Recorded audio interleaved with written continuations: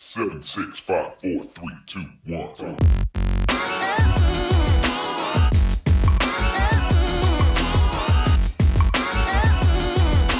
What's up, guys? Oh, a lot of you are probably noticing that this is not my kitchen. A few more of you have probably realized that this isn't even a kitchen at all. You're right, this is my car. If you're like me, then you are a person that is always on the go, which means that you're probably having to decide between sleep and eating. Between ordering takeout and just skipping breakfast altogether, your body probably hates you about as much as you hate it. After today's video, you won't have to choose between your beauty sleep and your body's need for nutrition ever again. Let's get started.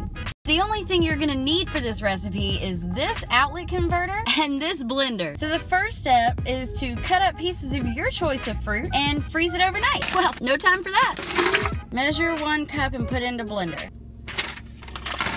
Yeah, I think that's a cup. Add half a cup of veggies. So I got this bag of spinach, baby kale, epinards. I thought that it was 4 vegetables, but now I think that this is just French. So it's just spinach and baby kale. You know, now that I'm thinking about it, maybe bring like a measuring cup or guess. The next thing you're gonna need is a cup of orange juice.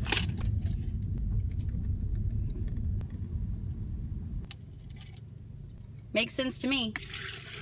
Alright, now that we got that out of the way, I'll just toss that back there. So after that, you're going to want to get your protein, which is the final ingredient for this smoothie. I'm going to use Greek yogurt. You're going to need about 2 tablespoons of this. I don't have a tablespoon. I don't have a single spoon in here. We're just going to kind of estimate how much goes in here.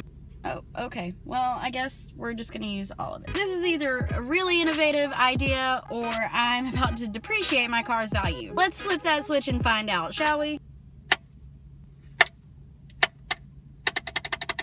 Well, that's anticlimactic. We're just gonna get rid of this. So I guess it was the third option. It was just not gonna work. This is a great time to point out that you should always have a plan B. So that's all I have for you guys today. If you enjoyed this video, be sure to give me a big thumbs up. Don't forget to subscribe before you leave. Also hit that little notification bell down at the bottom. That way you can be reminded every time that I post new videos every Tuesday. Except for today, which is Wednesday, because clearly I didn't know that my blender was not gonna work in my car. Lesson learned. So yeah, that's it. See you guys next week, okay? Bye!